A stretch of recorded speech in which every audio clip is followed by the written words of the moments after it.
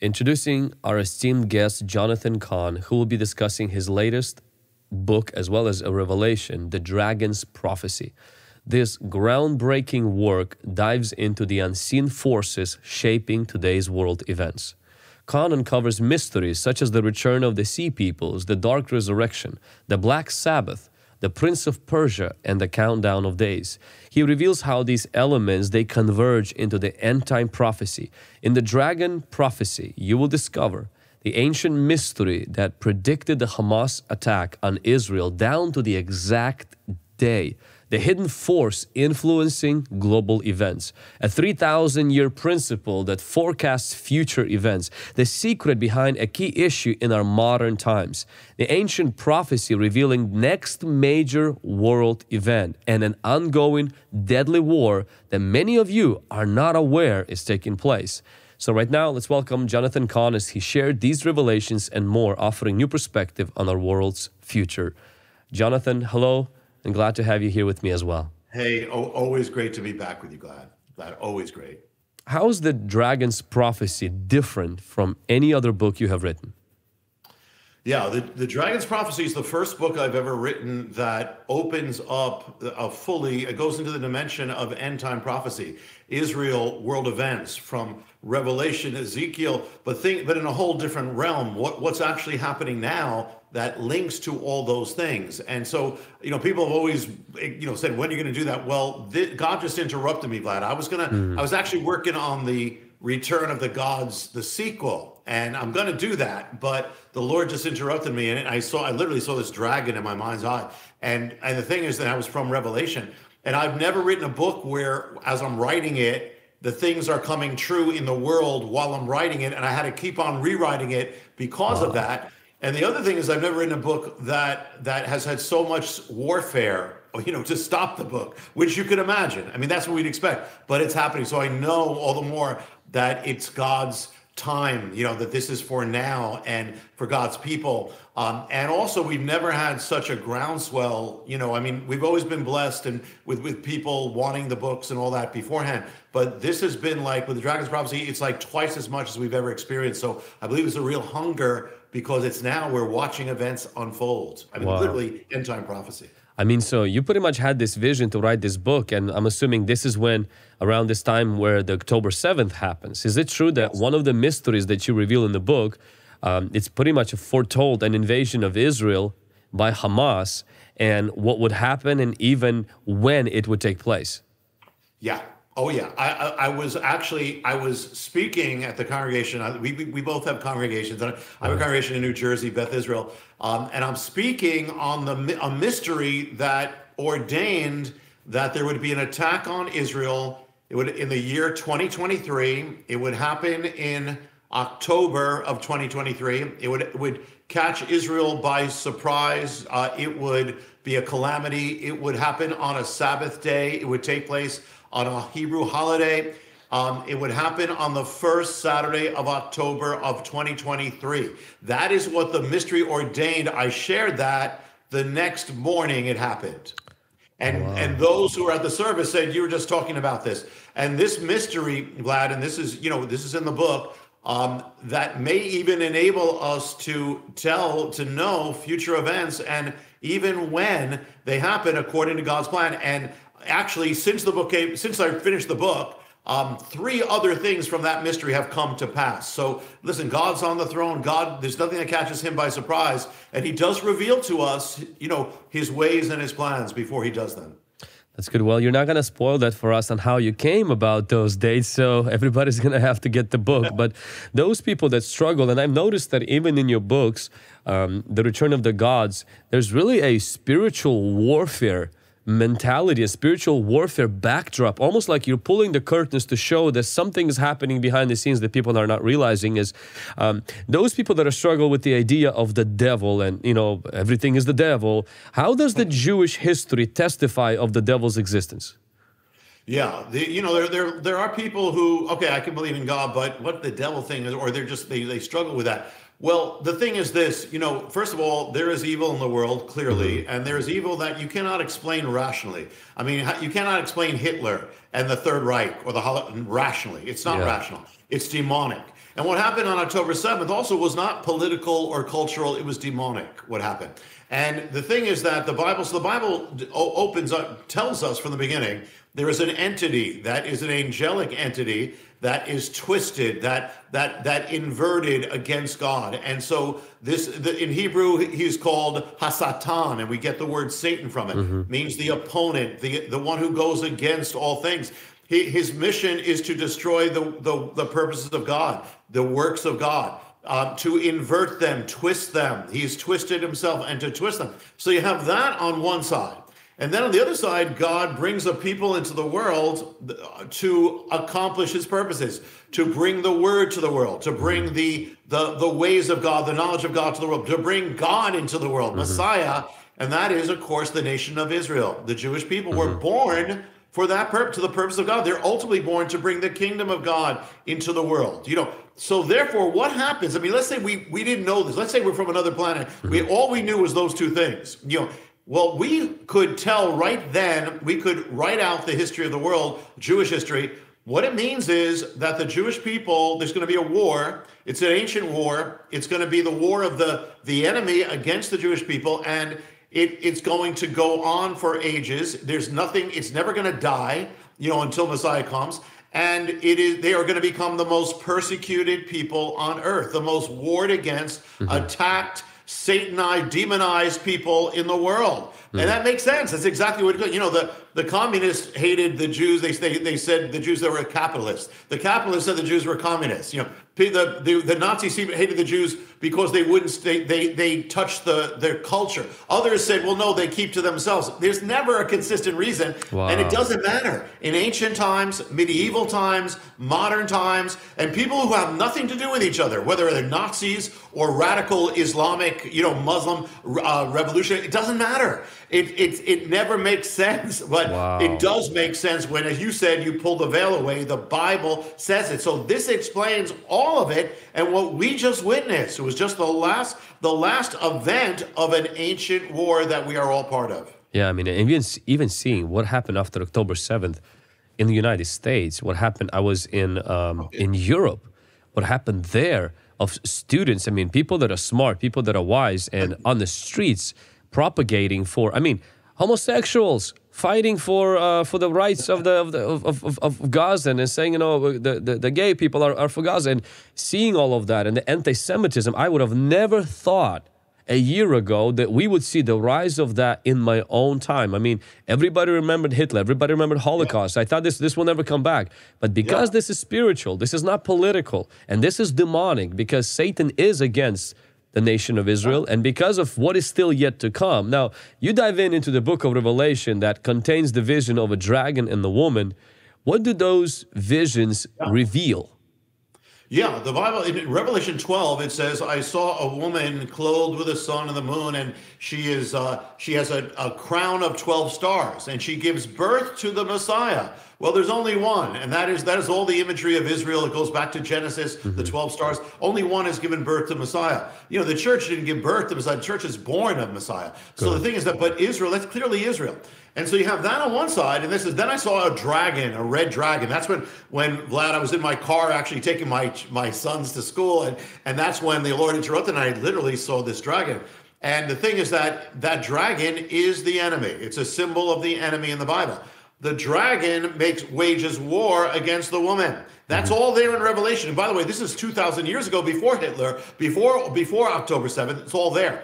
It says that he hunted her, or the Greek word persecuted her. Well, that's exactly what we've witnessed. But also it says that he was filled with, in Greek, the word is orgizo, a rage, a rage of hatred against the woman, and that explains what took over Hitler. That's this dragon. It's the orgizo. What took over Hamas? It's the dragon. It's the orgizo. And the thing is that when you look at that revelation of that vision, it centers on two times: the beginning of the age and the end of the age. The beginning of the age, the woman gives birth to the Messiah. That's the beginning of the vision.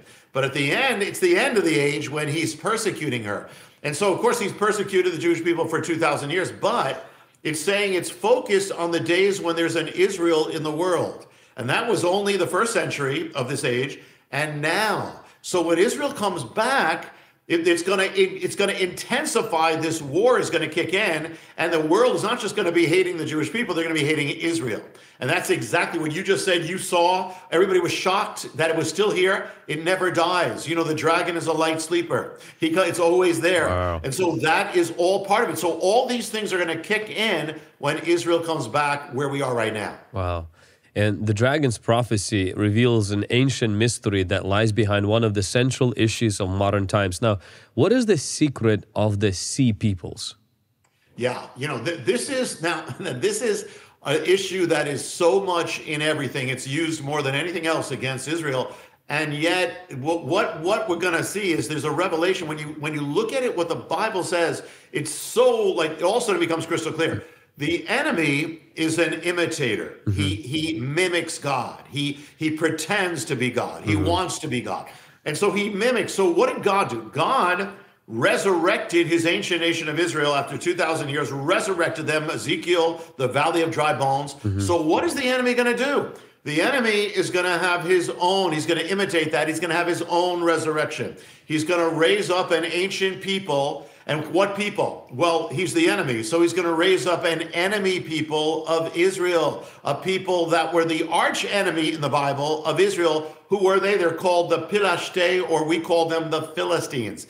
And they were the arch enemy. So what would happen if the enemy raised up? And by the way, it's not about the people. We pray for all the people. They don't know, they're pawns. They're being used. But this is what's happening. So the amazing thing is, just as Israel starts coming back into the world, this other resurrection begins.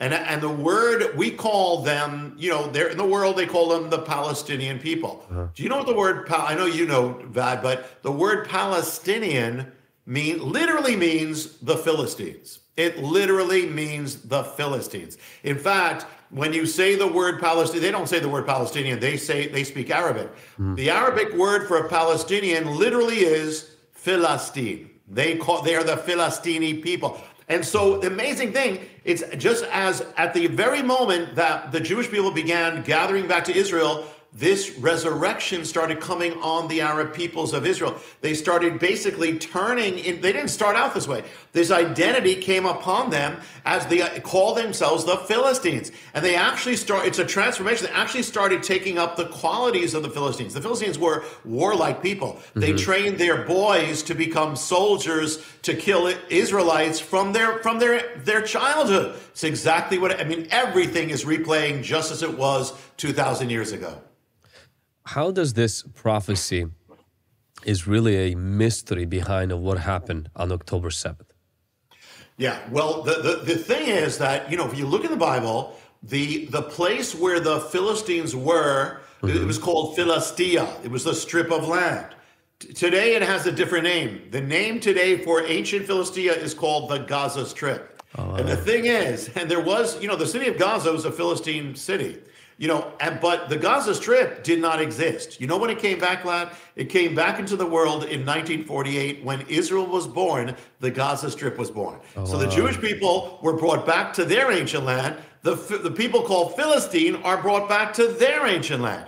So what happened in the Bible is that the Philistines would launch raids, attacks on Israel from the Gaza Strip. And they would attack Israeli villages. And exactly what happened, October 7th was the replaying of the mystery from the Bible. And the thing is, the Bible even gives the exact spot where they attacked. It gives two names. One is called the Shephelah, or the lowlands, and the other is called the Negev, or the south. And where the Shephelah and the Negev overlap, it's a little strip of land. Right on that strip of land is where they had that music festival. Right on that strip is where those kibbutzes were. Right there is where the attack happened. So it's all replaying. And what they did that day is exactly what the Philistines did in the Bible. It's a replay. And the dragon is using them to attack Israel. Oh my goodness. It's kind of like now picking up the Bible, reading Samuel and Kings is like in a total different light. This is happening again right in front of our eyes, that resurrection. Now, you're right that Hamas appears in the Bible. Tell us how. Yeah, Hamas is actually one of these strange words that it's an Arabic word, but it's also a Hebrew word at the same time. In Arabic, it means it's the Islamic resistance movement, and the Arabic word means zeal or fervor. But in Hebrew, Hamas means evil, death, and destruction. And the word is actually in the Bible. It actually appears. And when you look at where Hamas is in the Bible, if you look at the original Hebrew, it's amazing. For instance, it says in the Bible, it says, Lord, save me from the man of Hamas. Another one says in Ezekiel, Hamas has risen up as a rod of evil in the land. Oh, wow. Another one says the land is full with bloodshed. Hamas is in the city. Another one, you know how Hamas actually hides in the dark? They have the tunnels and they do all that. Well, it says in the Bible, Hamas dwells in the dark places of the earth. And one of the promises of the kingdom of Messiah, when Jesus reigns in Israel, it says, and no longer shall Hamas be heard in your land. Oh, wow. So, I mean, it's amazing. Let me just throw in one thing, because Vlad, I was growing up. I wasn't raised as a believer, but I was raised Jewish, and I'm in the Hebrew school. I'm learning the story of Samson, and you, I'm sure, learned the story of Samson, when you were growing up, and we all did. Well, the thing, think about that for a second. Samson was an Israelite. He is taken as a captive, a hostage from Israel into the Gaza Strip, literally into the city of Gaza, where he's the first hostage of Gaza.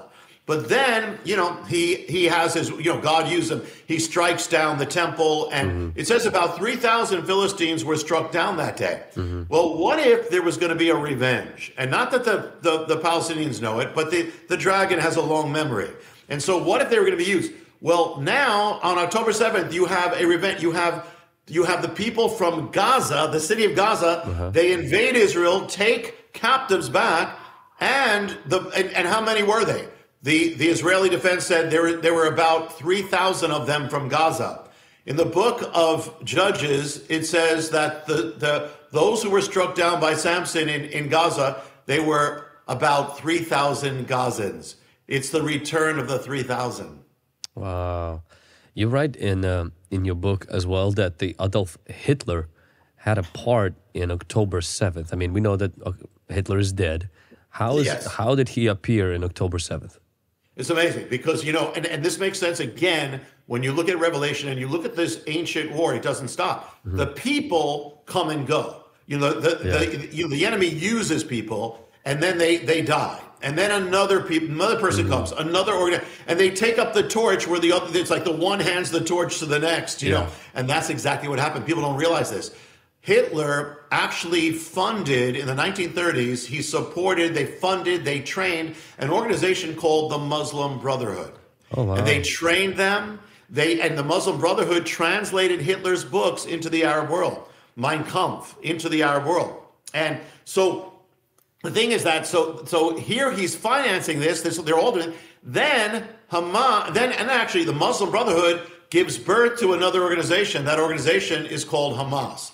You have a line from Hitler, Muslim Brotherhood, to Hamas. And actually, when you look at the original charter of Hamas, the founding charter, it's the words of Hitler. It's right in there. And in fact, when the Israelis went into the West Bank, they found in Hamas's places, they found Mein Kampf, Hitler's autobiography. Not only that, Vlad, but Hitler also had someone he employed from the Muslim world, a man called the Mufti of Jerusalem. He actually worked for Hitler, broadcast on Radio Berlin against the Jews to the Arab world. A terrible man, but anyway, he actually is called the father of Palestinian nationalism, but he was an agent of Adolf Hitler.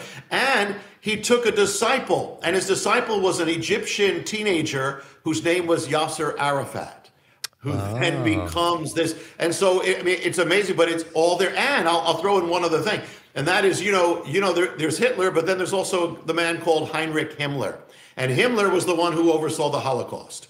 And the thing is, Himmler was given that position to really have charge over all those populations on the date October 7th for the Holocaust, October 7th. Oh, wow. And Himmler was actually born on October 7th. And so on October 7th, you have another kind of Holocaust. That's why it resembled it. It's not that the people are planning it out, but the dragon, the enemy knows. Wow, there's such a spiritual connection to all of that Yeah. behind the scenes that you just can't make none of that up. So you've talked about Hamas and you've talked about Gaza and the Philistines from the history. And Yes. now, how is Hamas and all of that is connected in the book of Revelation? Because in the book of Revelation, we don't see Philistines anymore, but you're making a connection between Hamas and also what's happening in the book of Revelation. Yeah. Well, because we're dealing with spiritual things, as you said, we're dealing with the enemy. So there's connections that people don't even realize. In the book of Revelation, how does the dragon attack the woman? He attacks her. He says he spews a flood out of his mouth and tries to flood her away, overwhelm her. Well, the enemy's tried to do that to the Jewish people many times, but October 7th was certainly a flood that came on the land.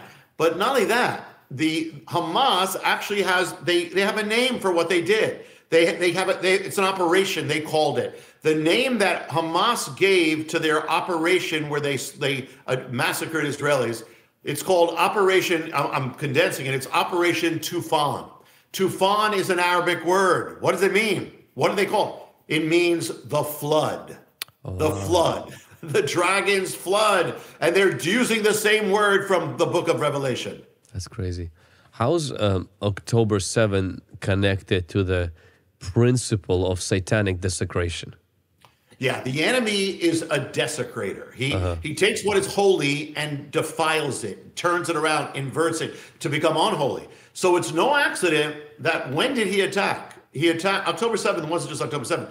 It was the Sabbath day, the holy day of Israel, where they're there to get peace. Instead of peace, they get conflict. And the thing is that also, on the Sabbath, the Jewish people traditionally they welcome God into their homes. They welcome the Sabbath. They welcome the angels. They welcome. Well, on that day, they had other visitors, and they were demonic visitors coming to their houses. And so they're trying to stop. It's like the reverse. And the enemy, when he has these unholy days, they call them Black Sabbaths, the witches' Black Sabbath. Well, you know what Israel calls that day, that Sabbath day in Hebrew? It translates to the Black Sabbath. Wow. So you've got the Sabbath, he desecrates it. But then on the same day, it's a holy day. It's a Hebrew holy day that's called Simchat Torah, which means the joy of God's word. And it's the one day where the Jewish people are told to rejoice and go out of your house and sing and dance and clap your hands and rejoice over God's word, over God's revelation. Well, the enemy takes that,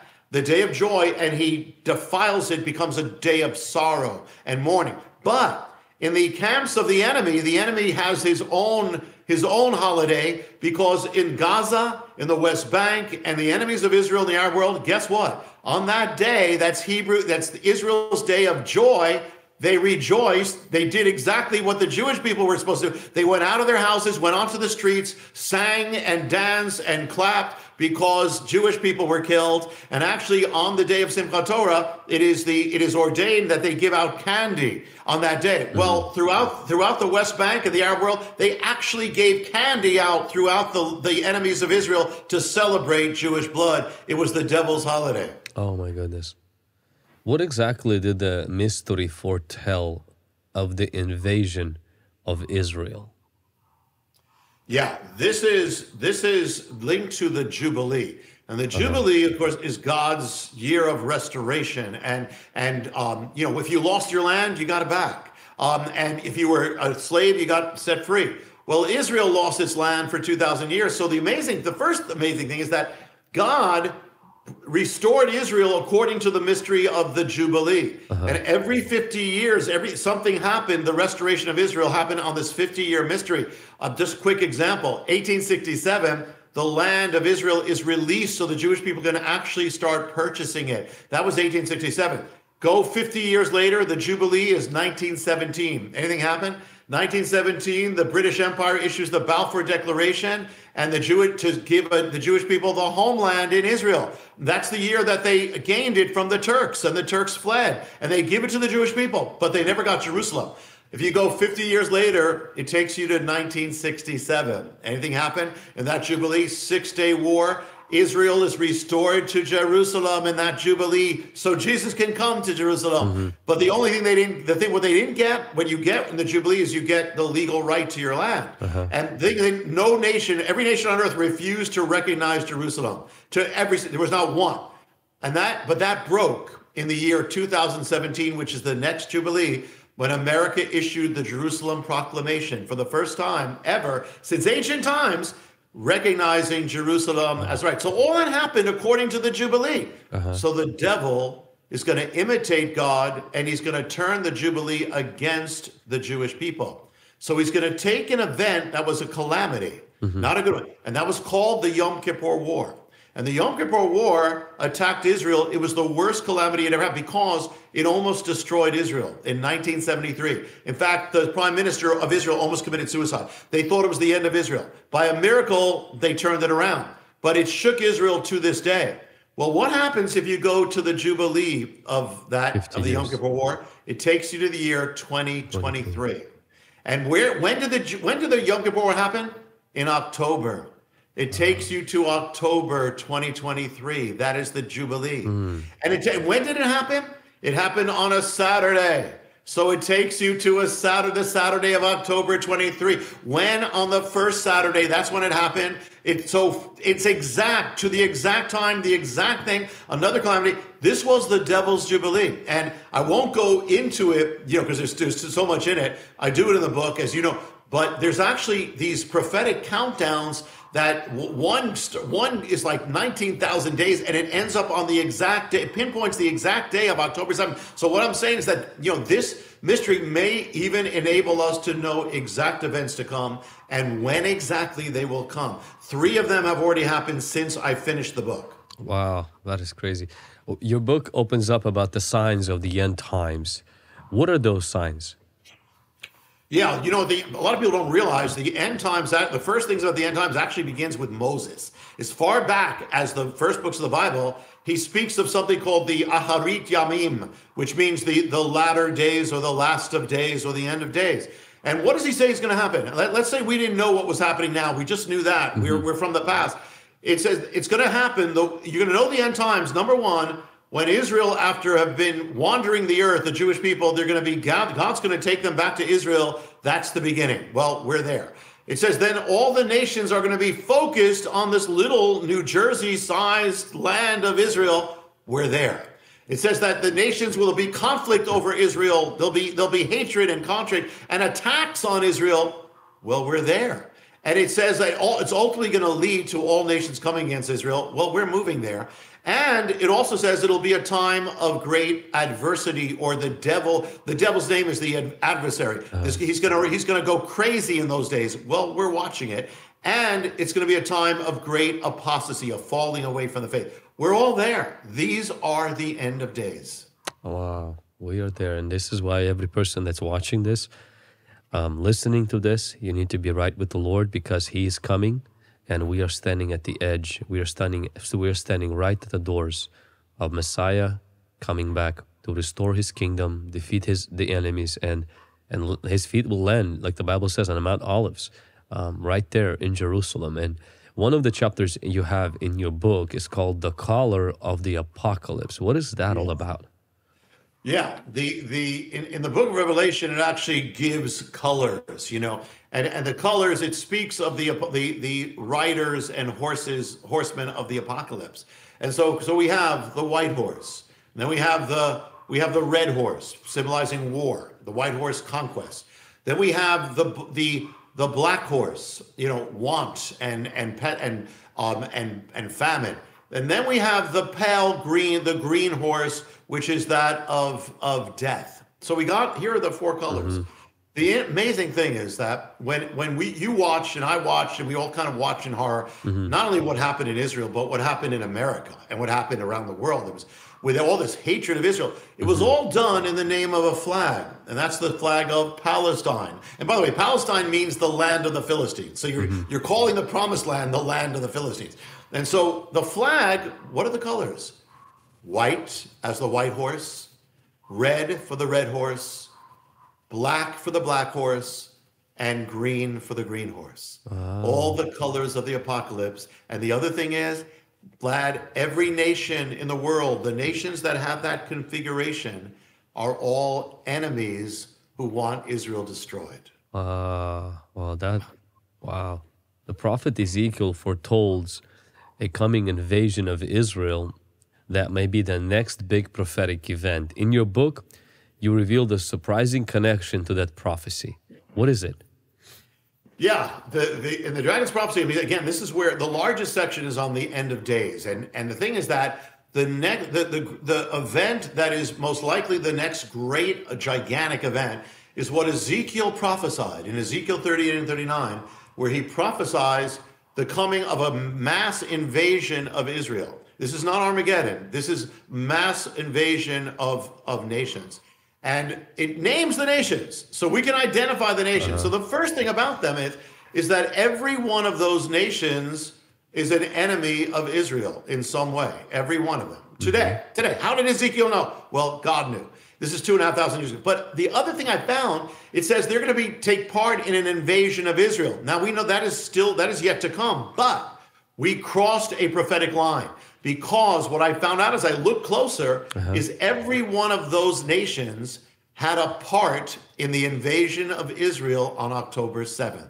The very nations mentioned by Ezekiel, every one of them was helping, enabling, arming, taking part in an invasion for the first time in human history. So we crossed a line, and we actually crossed more than one. We'll talk about it, but we are moving. It's accelerating that. That's crazy. In the dragon's prophecy, you also talk about this ancient entity called the Sarparos, if I'm pronouncing correct, that actually lies behind the current and dangerous world events. What is that? Yeah, one of the things, Vlad, we cannot understand the world without understanding really the spiritual realm. And once you see it, it's like, whoa, yes. Well, the thing is that there's an ancient entity that's mentioned in the book of Daniel. In the Hebrew, it's called the Sarparos.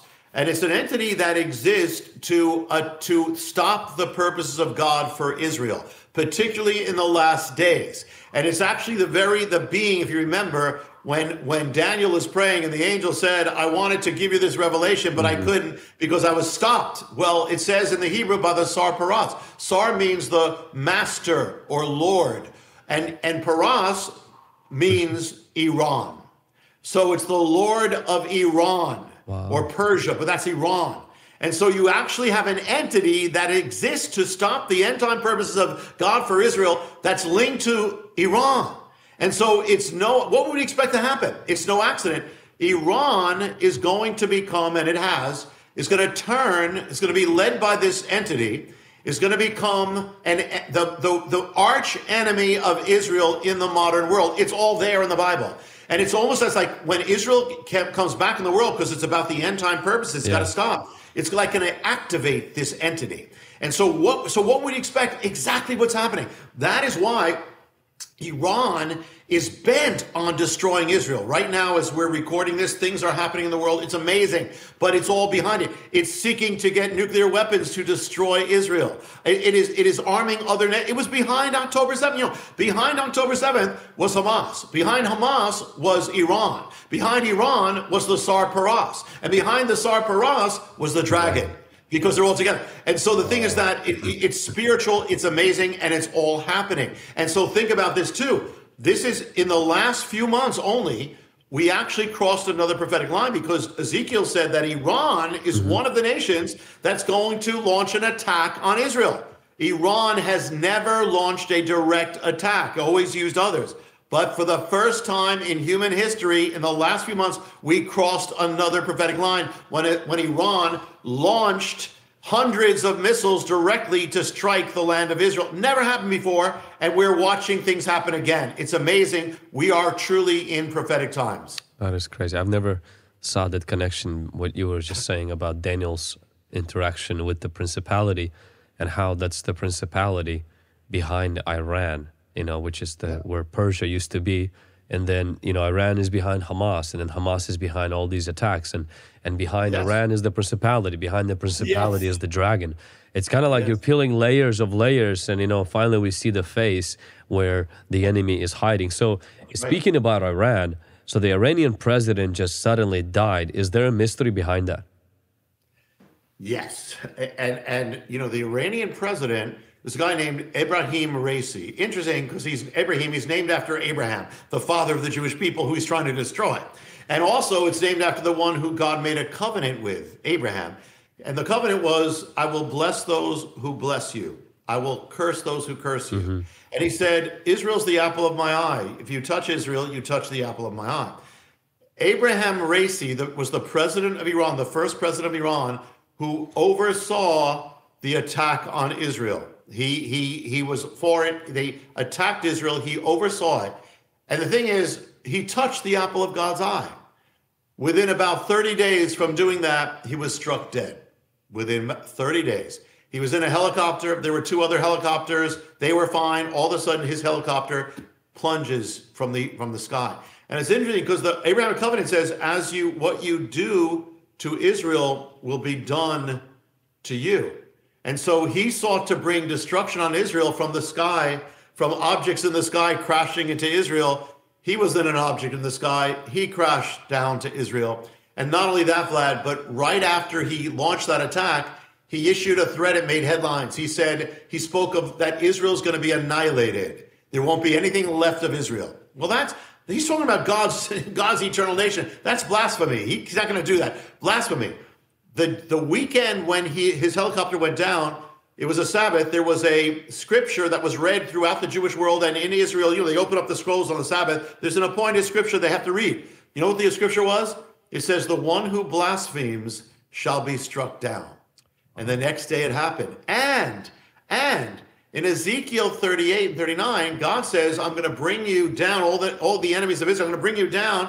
I'm going to bring you against the mountains. And he says, you will fall on the mountains. Well, Raisi was the first leader of a nation mentioned in Ezekiel who actually struck Israel. And what happened? He was brought down against the mountains. He died on the mountains. Wow. What a crazy connection. That yes. you can't make that up. That's no. That definitely, there's a spiritual connection there.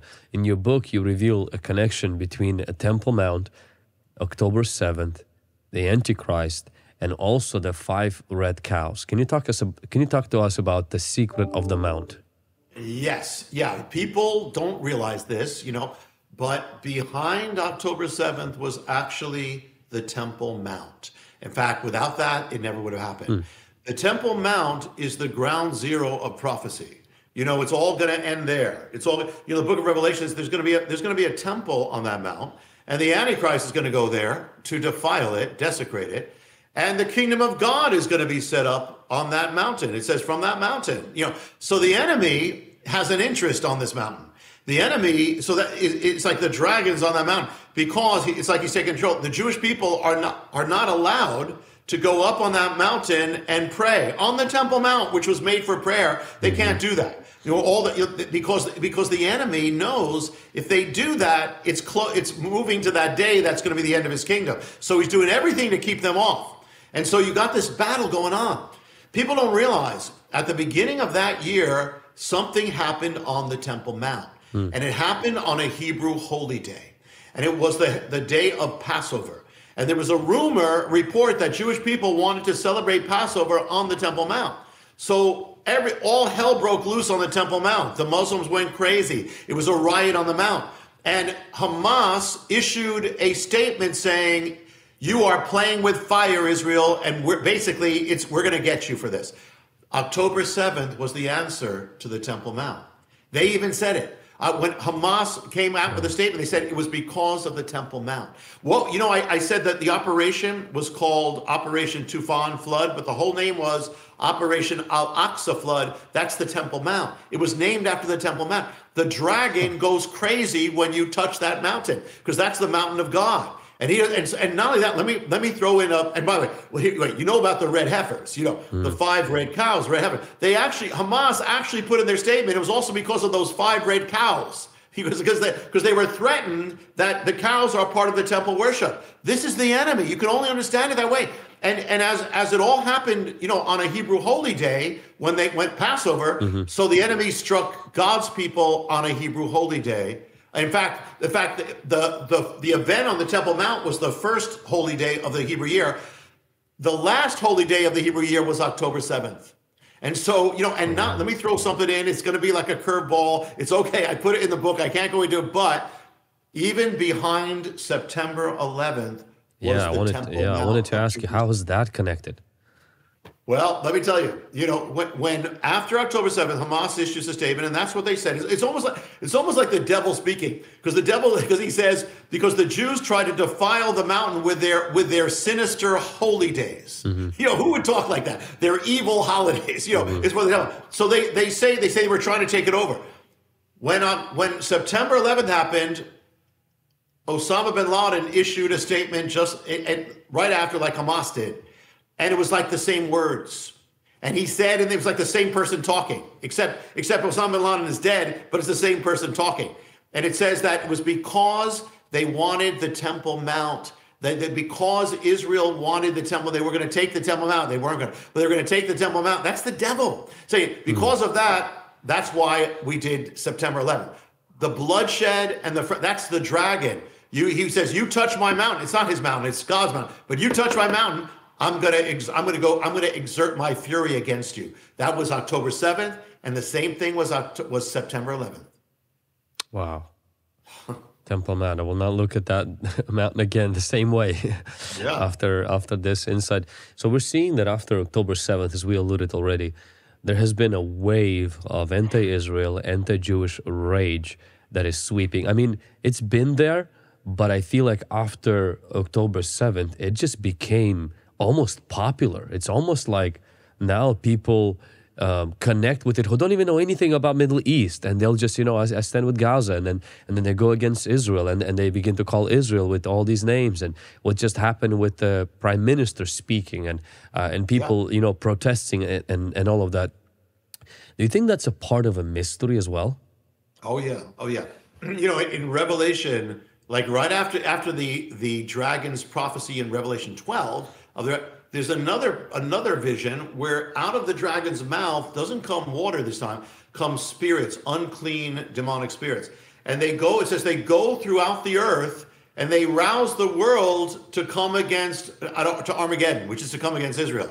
So what we saw after October, you'd think that people would be sympathetic for Israel. But the amazing thing was this rage against the victims. I mean, rage against the hostages. They would tear down the pictures of the hostages. This is not natural, And in Harvard University, and they're chanting from the river to the sea, Palestine shall be free. Well, you know what the chant is the chant for the destruction of Israel. That's saying that basically Israel is going to be erased by Palestine, land of the Philistines. But you know what, Vlad, there's even something beyond. And this is why, when you see what the strategies of the dragon, the thing is that he always twists things. And so what that was what that whole thing, it was the Abrahamic promise. When God promised Abraham and his children the land of the promised land, Israel, he said specifically, it shall be from the sea to the river, from the sea to the river. So the enemy reverses it and says, from the river to the sea, we're going to wipe it out. And so it's like so classic, the enemy. So if you have, the Bible says it's all going to end with Armageddon. And if you have a hard time understanding fathoming how the whole world could come against this little tiny nation of Israel, well, you know what? You don't have to wonder. Look what you saw in the world. Look at that spirit. Well, that spirit is going to get even more intense as the days go by, but you can actually see it. And by the way, you mentioned something because the Prime Minister of Israel spoke at Capitol Hill. Yeah. And you know that half of one party, American party, boycotted him. Yeah. Half of them. And usually it's the young. So that's kind of telling you where this is going, and it's exactly what the Bible says. Is there going to be is all of this leading to the dragon's other war that's going to be taking place? Well, yeah, there is, and that is, the Bible says that the dragon waged war against the rest of the woman's children. Yeah. Who are they? I mean, if the woman is Israel, then who are the children of it? They're of the woman. They're not the woman, but they're of the woman. That is you. That is me. That is every believer in Messiah. It says he waged war, it's not just about Israel. It's about you who are a follower of Jesus. Okay. Because the Bible says that you are actually grafted in. You are a citizen of Israel. You are the Israel of spirit. The other Israel is the Israel of flesh and blood. But you are, so we're all joined together. So the dragon makes war against both of them because he wars against Israel physically because they're the physical nation. Yeah. He wars against us spiritually because we're the spiritual nation. So through persecution and all. So in the last days, you're going to see two wars. You're going to see, it's really the same, but two sides. That the dragon's going to war against Israel to destroy it, get all nations against it, but he's going to war against God's people with persecution and have the cultures turn against them. And we're watching both of them happen. I mean, listen, I'm just throwing this in. If anybody who saw the Olympics, you can see this happening in the world. So it's happening. And the thing is, so the church and Israel have to come together. We're going to be brought together because the dragon is against both of them. And the thing is that, the church was born in Israel. It's not complete until it all comes home. And that's when Messiah's coming home. He's the center of both. So there is going to be this joining together. We are all in a war, no matter who you are. That's why when I wrote the book, it's not only about the cosmic things and the prophetic things and the mystery, but it's also the personal thing because everyone is dealing. There's not one person who's watching this now. Because if you're in the image of God, that you're not in that war. The dragon is warring against your own life and has been doing it since you were born. And we got to recognize the strategy so we can overcome. In your book, you talk about not only, as you mentioned right now, that the dragon is going to fight against Israel, the dragon is going to fight against the children of this woman, which is the church. And then you also talk about how it will be against each one of us. And you mean specifically where personally the enemy will be attacking each one of us, not necessarily as a persecution, but more like as an affliction and attack. Can you explain more about that? Yeah, because remember the dragon. If you're in the image of God, he hates you. He wants to stop you. He wants to keep you from God. If you are in the image of God and you're a believer, double. If you're an image of God believer and Jewish, you're dealing with all of it. So the thing is that, by the way, pray for me because every time a book comes out, everything happens, and this one was already happening. All right, so I'm talking to everybody here. Since you were born, when you were conceived, the enemy has been warring against you. He's been trying to keep you away from God if he could. He's tried to discourage you. He's tried to defile you, to enslave you, put you in bondage, depress you, suppress you, bruise you, wound you, make you panic and afraid, and get you from God, get you from the calling, so he can destroy you. Every single one, he's doing that. It's interesting because when you look at the strategy of I call it the Palestine stratagem, and that is that what did he do to the promised land? He takes away its name. He renamed it. He took away the promised land. He says, I'm going to call it Palestine. And so then he gives it a false identity. Well, that's what he tries to do with everybody. He's trying to take manhood away from men and womanhood away from women. And take our identity, and each of us to take us from who we are born to be in God and have a false identity. And that's why we have to take it back and we have to fight. And the last part of the book is that how do we deal with it in the end times, but each of us, and what is it? How do we have victory? Yeah, that's what I wanted to ask you as we're bringing this to an end, because the book of Revelation talks about the Lamb, it talks about the dragon. And then, it also talks a lot about us overcoming. It does kind of feel like it's pretty negative and pretty pessimistic and pretty dark until you get to the last few chapters. And that's when all the victory begins. But what are some of the practical things that we can do as people in this war right now with this dragon? Do we stand any chance? Can we resist? Do we just have to take the beating and lie low and wait until the Messiah comes? What are some of the things we can do to overcome? No. The answer is no, we're not going to take it. Yeah, a few things. Yeah, this is all, and by the way, Vlad, all my books end with hope and end with what do we do? And is there a key from God in this for us? And so it's always seeing how real God is, but what do we need to do? A few things. Number one, in the book of Revelation, the dragon fights the lamb. If you were watching a dragon fight a lamb, most people would put their bets on the dragon. The lamb is helpless, but the lamb wins. And and evil always comes like a dragon. It's overwhelming. And good comes like a lamb. It look like we're on the losing side. We're underdogs, but we win. We have to remember, number one, we are on the winning side. You got to keep going. You're on the winning side. And the other thing is that when you look at the Jewish people in the phenomenon of history, you look at how they've been so attacked, and the pharaohs and Egypt, Syria, Rome, Babylon, Hitler, everybody been trying to wipe them off the earth. But here's the thing, Vlad. This is real. The thing is that after all that time, the pharaohs are gone. Assyria is fallen. Babylon is no more. Rome Goliath is gone. They're all fallen. They're all fallen, but the nation of Israel lives. It shouldn't exist, but it does because the God of Israel lives. And if you're the people of God, you're going to live. You are guaranteed victory if you fight. And the other thing is that when you look at the book of Revelation, it says in that very, why I called it the dragon's prophecy, in that very chapter, in the middle is where it says, but they overcame him by the blood of the Lamb and the word of the testimony and loving not their lives to death. So here's the thing. The word is Nikeo. The word Nikeo means total victory, but it's written in the past tense. So it means that it's as good as done. And the thing is that, and I gotta say this as we bring it, so I gotta say this. Most Jewish people weren't known to be fighters. For 2,000 years, we weren't allowed to fight, And there's a lot of people, like the Italians have good fight stories. Irish people have good fight stories.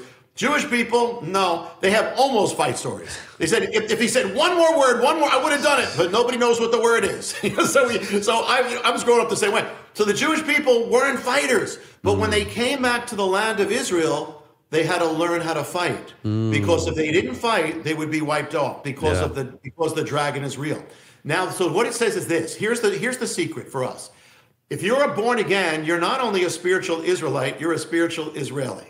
Because that's Israel. The word Israelite in the Bible is Israeli. That's who they are right now. So if they had to become fighters in the last days and God anointed them in fighting, we have to become fighters in the spirit. And we are meant to be fighters. And that means is you are not to take what the devil is trying to do to your life. You are not to accept that sin, not to accept that situation, not to accept that darkness, that compromise, not to accept that bondage. You are to fight, saying, I am not going to take it. I have the power of God in me. And the thing is that's why it says, greater is he who is in you than he who's in the world. In the last days, the dragon's going to go crazy, but it doesn't matter. We are on the winning side. Israel had to again become a nation of warriors as they were in ancient times. We have to become like the book of Acts. They were warriors in the spirit. God has called us to become like them again.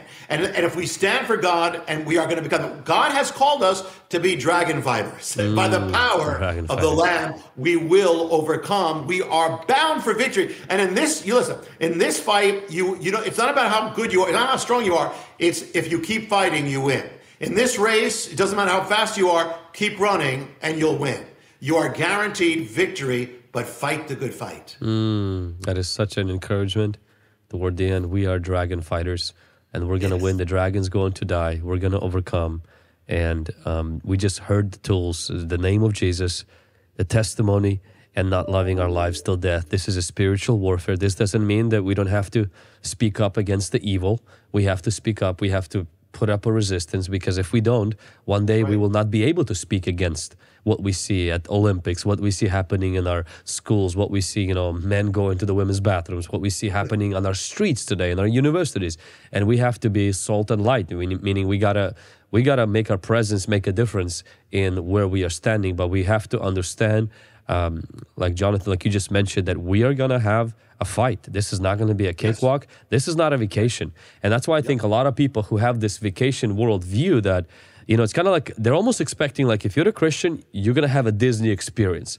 And it's pretty disappointing to go into a Normandy beach expecting a vacation experience, because you're going to be very disappointed.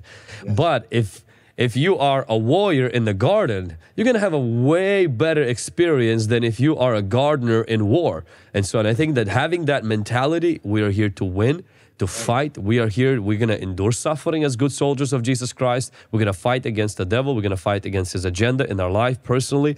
And we're going to stand with the Lamb and go where the Lamb goes, and we're going to win with the Lamb. Now, this book definitely just scratched the surface of everything that is in there. We couldn't even touch a lot of other things that are mentioned there. If somebody's interested to learn more after listening this, and they just really want to be equipped, they want to know what's going to happen in the future, God's Word has those secrets, where can they get their own copy of the Dragon's Prophecy? Yes, the Dragon's Prophecy is coming out right now. It's literally everywhere. Wherever there are books, it's there. And Amazon, you can get it online right now. If there are people in your life who need to know, get it for them too. This is the first copy that I've ever seen that they Come sent. This is what it on. looks like, the dragon's prophecy from Revelation. So it's Israel, the dark resurrection, and the end of days. So it's literally everywhere. So this is the first one I showed it to. It is everywhere, and you were the first one to see it. But make sure now you go get it. And his books are incredible. They're easy. Not only they're easy to read, they're very captivating. And you are a prolific, very engaging and captivating author. No wonder why every book that you've released is a New York bestseller. And because I feel like God is using you also to expose this, to bring reality of the spiritual world. I think to wake people up. I mean, people are noticing what's happening on the news, what's happening on the streets, what's happening in our universities. But what you're doing is you're pulling the curtain with all of your books and letting know, hey, there is a spiritual reality behind that is dominating this physical reality. And this is what you need to know what's happening in the spirit realm. Jonathan, if people want to learn more about your ministry, get connected, find your church, where they can do that. Thank you, Vlad. Yeah, the ministry is called Hope of the World, and it's to get the gospel out, and all my teachings are there, and everything I do is there, and a lot of compassion projects to the world. It's the end time, so it's Hope of the World, and if you just remember that and go online, you'll get gifts, you'll get prophetic updates. Hopeoftheworld.org. It's all over. Of course, I'm on YouTube, as we are, and everywhere else we're on. We're all over Facebook. And the church, the congregation church is called Beth Israel. If you're ever on the East Coast, and that's true for you too, but the East Coast in New Jersey, Wayne, New Jersey, it's Beth Israel, the Beth Israel Worship Center. So yeah, all the books are online, of course, and we're all over. Thank you. Thank you so much for sharing and being very generous with your time and sharing this revelation with us by a virtue of the book, and as well as doing this interview with me. Thank you, Vlad. It is always a joy and an honor, truly, and you're doing great things. I hear it all over. Stay strong. I know you will. Thank you, sir.